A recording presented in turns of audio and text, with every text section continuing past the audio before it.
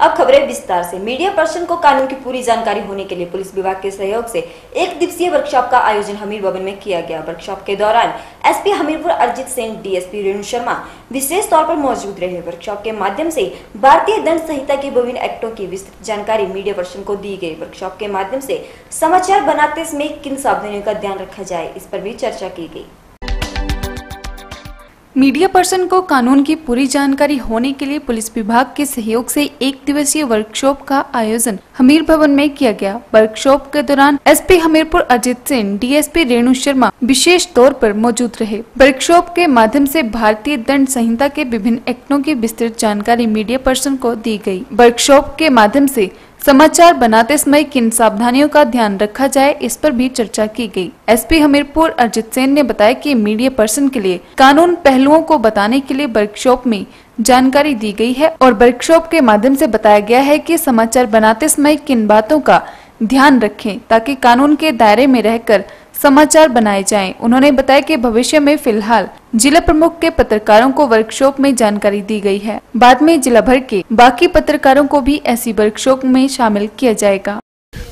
आज हमने हमीरपुर शहर में सारे मीडिया पर्सन्स के साथ एक वर्कशॉप ऑर्गेनाइज की है, जिसको हमने नाम दिया workshop on legal awareness for media persons.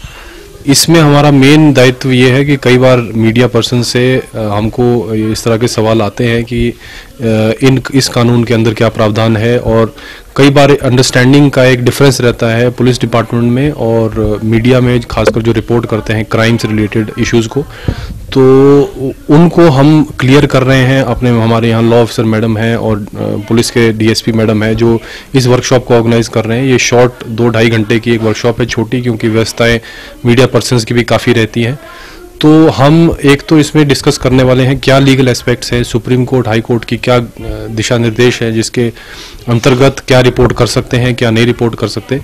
उसके अलावा हम पुलिसिंग पॉइंट ऑफ व्यू से पॉक्सो एक्ट, आईटी एक्ट और इस तरह के कई जो नए और ऐसे नए एक्ट्स बने हैं या नोटिफिकेशंस आई हैं, उनके बारे में चर्चा करना चाह रहे थे इस वर्कशॉप के माध्यम से।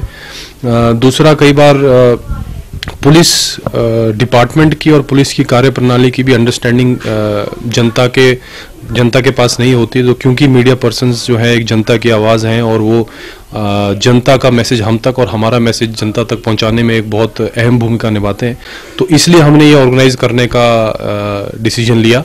कुछ मीडिया पर्सन्स की भी ये डिमांड थी कि इस तरह का एक फंक्शन ऑर्गेनाइज किया जाए या वर्कशॉप ऑर्गेनाइज की जाए ताकि ये अंडरस्टैंडिंग जो है ये प्रॉपर रहे, रिपोर्टिंग की क्वालिटी और इम्प्रूव हो, और हमारे को एक फीडबैक जो जनता की तरफ से मिलता है या हमारे सुपीरियर्स को जो मिलता है वो भी एक सकारात्मक और एक पॉजिटिव चेंज लाने वाला मिले।